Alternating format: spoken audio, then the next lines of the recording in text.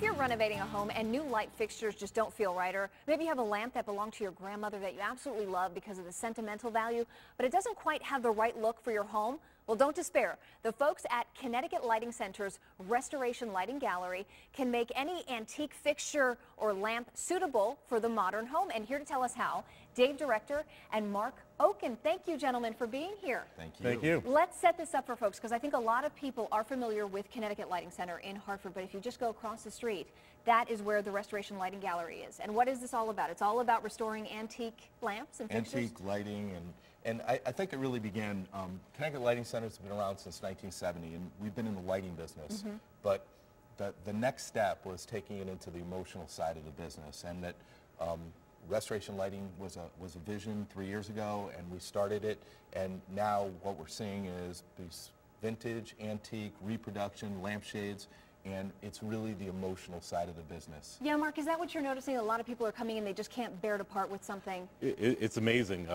People have old fixtures that were their parents, grandparents, that they want to incorporate into their new homes, and just don't have a way to do it. And they bring it into us and they say, well, we don't know what to do with it. And we say, well, let's show you. What a great idea. And show us, because you give it a little bit of a modern twist. And you actually use other objects. We have a clip of you guys making a lamp using an heirloom ashtray. Can we take a look at that and take us through the process? You worked from a sketch. Is that how this all started? That's right.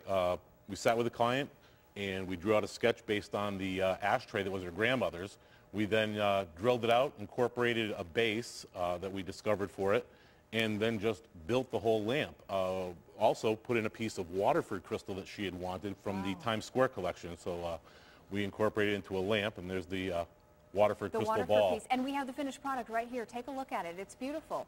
And then the shade that you put on it, it does have an antique feel to it. It's got an older feel, and it complements all the design of the lamp and the crystal. And you can see that we've incorporated another piece right here that was part of the customer's antique crystal collection. Now, let's take a look at these sketches, because do a lot of people bring in a sketch and ask you to create something from it? It's pretty amazing, because this is really bringing art into the home, and people are really tied to it emotionally, and the way they just love it. A woman was on vacation out in Portland, Oregon, snapped a picture of a lighthouse. We then made a CAD drawing of it and turned it into a light fixture that hangs into their foyer, which I have a picture of there as well.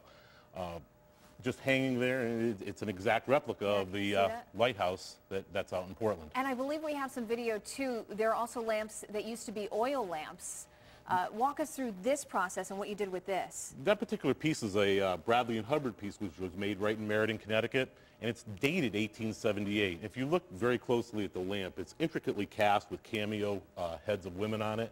We've incorporated it to turn it into a modern-day fixture, which actually has a touch control. Yes, check this out. If you just come back to us out here, I just touched this and it just shut off and got brighter. I'm just touching the lamp right here. Can you see that? How cool is that? You can touch that anywhere. Oh, anywhere on the lamp? Anywhere on the lamp. And what you did is you paired it with a modern shade, and that's how it gave it that modern twist, right? A bit of a retro shade with a fabric that's going to work well in a lot of different decors, and it actually can change its whole look just by changing the shade. Show us what else you brought, because this looks familiar. If you've seen this before, this is actually on our Connecticut style set in our living room, and it really warms it up. We walked into the store and just thought this was beautiful.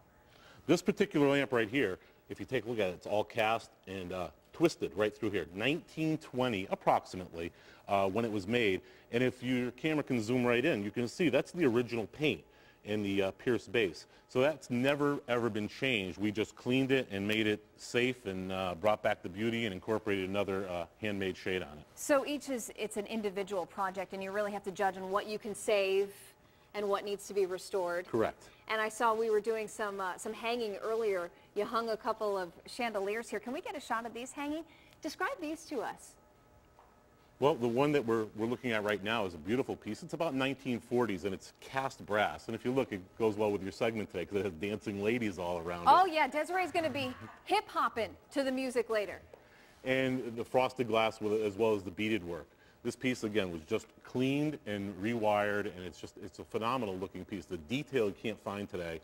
The craftsmanship's just gone.